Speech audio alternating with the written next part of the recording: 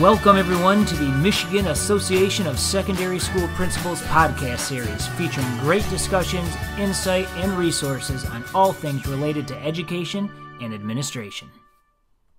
Welcome back, everybody, to the MASSP podcast series. My name is Ryan Casey, and I am joined once again by my new co-host, Nina Davis, who is the MASSP president and the principal at L'Anse Creuse Middle School East. And I don't know if I get to keep saying new. This is maybe the third or fourth one we've done now, Nina, but thanks for joining me once again. Thanks for always including me, Ryan. So Nina and I wanted to really focus the next few podcast episodes on just what are some cool things that are going on at different schools, buildings, districts across the state. And so today we are excited to bring in Amy Pashak, who is the assistant principal at Howell High School. Amy, thank you so much for being with us today. Thank you for having me. I'm really excited to share one of the cool things we have started at Howell this year. Awesome. And Amy's going to be talking to us about Hope Squads and just what a cool name for a project, right? So number one, anytime you're starting a new initiative, if it's got a great name, it's got a chance, right? So Hope Squads, we're excited to learn about that. Before we jump into that, Amy, can you just give us a little bit of background information about yourself? Yes. Hi, everyone. So my name's Amy Pashak. I am the assistant principal at the freshman campus at Howell High School. This is my 8th year there, and we do have a separate building for our 9th graders. So I oversee the 600 9th graders that are in the building, but work with the whole team here at Howell High School. And this is my first year being also on the board of directors representing all the APs in the central division. So thanks again for having me. Thanks so much, Amy, for being here today. Some of our board members had the chance to listen to you share out about the Hope Squad at Howell High School, and it received a lot of positive feedback. So many were talking about how they could do something similar in their own buildings. So can you share a little bit with us just in terms of how it works? Absolutely. So Hope Squad is a peer-to-peer suicide prevention program. And it really is about empowering students to support their peers, because we find and we know that students are more likely to go to a friend or someone their same age when they're struggling rather than going to an adult. So instead of focusing the energy on staff, we're focusing our energy right now on students and equipping them with skills that they need to be able to support their peers in a time of crisis, or if they're struggling in any way with their mental wellness. So there's a lot more to it, but that gives you the kind of general gist that it's a peer-to-peer. We train about 60 students, and then they can then have the tools they need to support their peers throughout the year.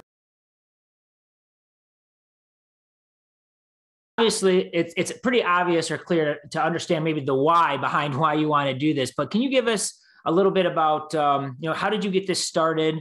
A little more, I know it's a little early in the process, I believe it sounds like when talking to you earlier, so kind of where you're at and what are the plans long-term down the road once you've implemented it? Yeah, so absolutely. A couple of years ago, we attended a great MASSP event, the Student Mental Health Conference, and our group of students got really excited, and we formed our own student mental health committee called the Lighthouse. And it was actually a student of ours, Molly, who did some investigating on her own and found Hope Squads, which is actually based in Utah. So it is an organization, a nonprofit organization that does provide all the materials, all the training for a nominal fee, and gives you, everything you need to launch it. So it was a student that came to us that said, "Hey, I really think we should try this in Michigan. We are the first, to my knowledge, that have launched this, but it is a nationwide organization." And so it was a student that came to us, and then it came down to finding some funding for it. And luckily some COVID dollars came through to do exactly what we want to do, which is support student mental health. and we were able to buy a 4-year program. And from there, we had to identify our students. So the students actually picked the students that are part of Hope Squads. We asked our entire student body, who are the top 3 people you go to when you're having a tough time? And it was from there that we did lots of sorting and figuring out who are the people in our building that are truly the listeners and supporters. We reached out to them and we dwindled it down to about 60 students. Did something similar with staff, reached out to them who would be interested in being advisors. And we were able to come up with 6 advisors. So we have 6 groups of about 10 students. And we are about 2 months into the training process. Our advisors were trained over the summer, and now our students are going through a QPR curriculum, which is completely supported to do suicide prevention work. And then this spring, we will launch it to our entire student body, let our student body know what it is, how it works, how you get connected, and really let our students know these are 60 people that have your back. And it's really exciting, but we're definitely in the beginning stages, but there's lots of enthusiasm as we start to roll this out.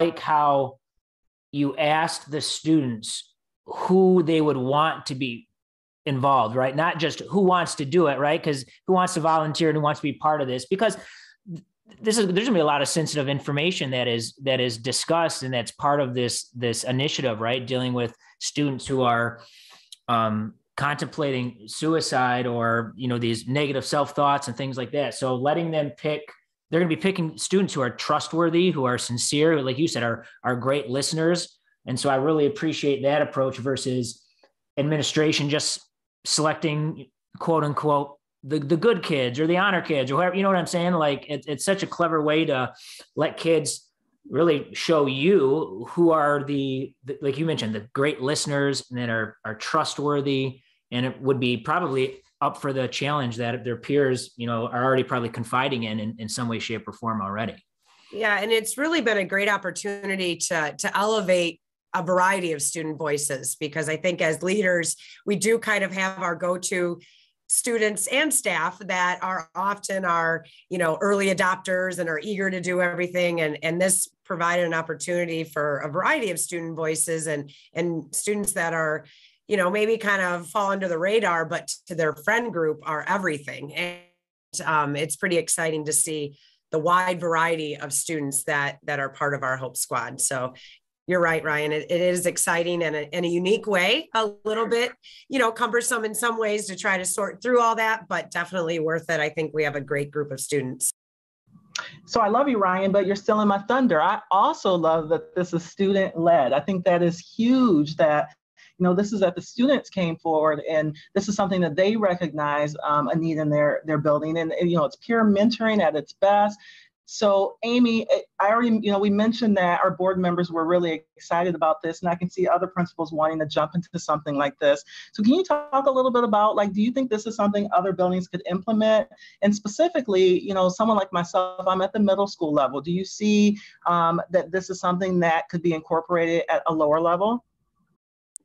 Yes. And that was something that was really impressive about the actual organization, Hope, because they have curriculum for elementary, middle, and high school. And it's really 4 years of curriculum, so that if you have the same for the high school level, it's 4 years. For the middle school, it's 3 years. But if you have students repeating it, they're not going through the same lessons every year, which is exciting. And so it absolutely can be replicated. And that was really an appeal to us, because we are launching at the high school level, but there are organizations and schools that are doing it both at the middle school and the elementary level with targeted curriculum for those grade levels for the advisors to work with the Hope Squad. So absolutely. And that's a goal of ours. I think I'm stealing thunder here and jumping ahead, but that is a definite goal of ours, is to hopefully see it as a K-12 Hope Squad program here at Howell.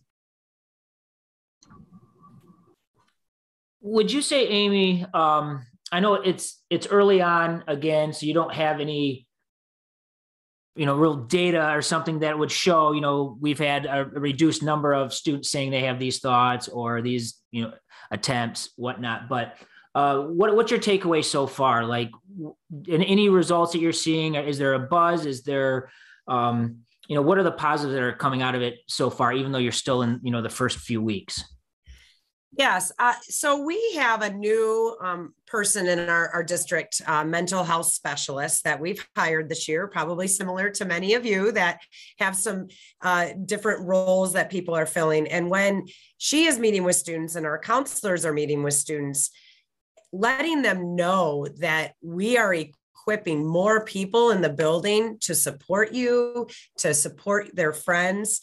There is a sense of relief and excitement that just the idea that we're doing that shows that we care, that we want to, create as positive and supportive environment as we can. So right now, the buzz is about like the positive idea that we're doing this work. So, as far as supporting actual students that are going through a crisis, that is still in the hands of our trusted adults. But them being able to relay the information that there are going to be others in the building that will look out for you and then will be able to refer you to those trusted adults is pretty exciting. So it's definitely come up in meetings with parents.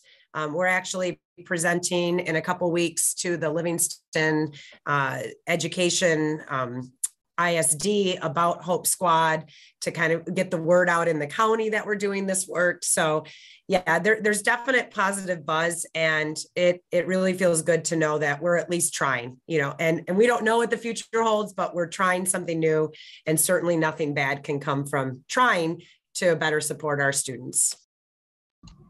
Okay, Amy, so for those of us that are sold, what advice would you give us in terms of how to start this up at our school? I would definitely recommend to check out the website, hopesquad.org. And I would definitely be happy to work with any school that's interested because, with any new program, it's not perfect. Work navigating their curriculum to make it work with our students and our staff. It takes some tweaking. So, but check out their website. You can see some sample curriculum guides to see if it might work. Pricing is very affordable, but there is a cost involved. So, those were our first steps, was looking at the curriculum, looking at the resources, and looking at the costs. Those are kind of your first big ones. And once you get that, then it's diving into who are going to be your advisors. So that's what we started with. Who are the adults that want to run this? Once we got them on board, then it's working with them to identify your students. Then once you get your students, you have to find time in the school day for your staff to work with your students. So again, it always comes down to time, which is the most valuable resource. And at Howell, we're lucky. We have an 85-minute flex period every other day. So there is time built into our school day for our advisors to work with our students. But that's another factor that you really have to keep in mind. You need the advisors, you need the students, and you need the time to be able to do it. But definitely start with looking at the organization and see if it's something that might work in your school community. Amy, thank you so much for your time. We know you are busy, so we will make sure you get you back out into the hallways and classrooms here in just a moment. Do you mind a couple things? First, sharing, when we go to promote this out via email and on social media, do you have any sort of documents or slideshows or anything that maybe you've used to explain to your parents or your staff or what you're preparing for, maybe some ISDs that you could share that we could share out? I absolutely do. We created a presentation recently that has a good overview. So I'd be happy to share that with you here just in a little bit, Ryan, and so that you can include that will give a good overview. And again, I'm definitely a resource, and my contact information can definitely be shared with the membership, and happy to help in that way as well too. Great. And so we will share Amy's email address or Twitter handle and all that good stuff so you can reach out. So thank you so much for being with us today. And thanks again to my co-host, Nina Davis, for joining me as well. Appreciate both of you. Thank you, Ryan, again, for always featuring our members and going over and beyond to highlight the work that principals are doing across the state.